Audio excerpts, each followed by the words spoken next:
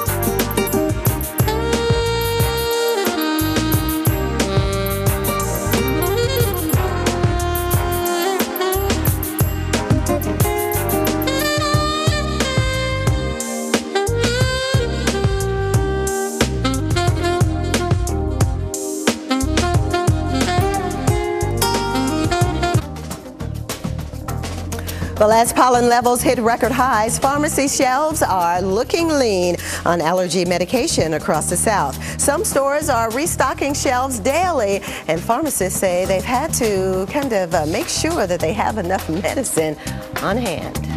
Well, you know, if you live anywhere between the Carolinas and the Georgia, all the way to Texas, you're well aware of the thick film of yellow pollen that's covering everything. And right now, Julie Martin takes a look at some of the best ways to battle it out.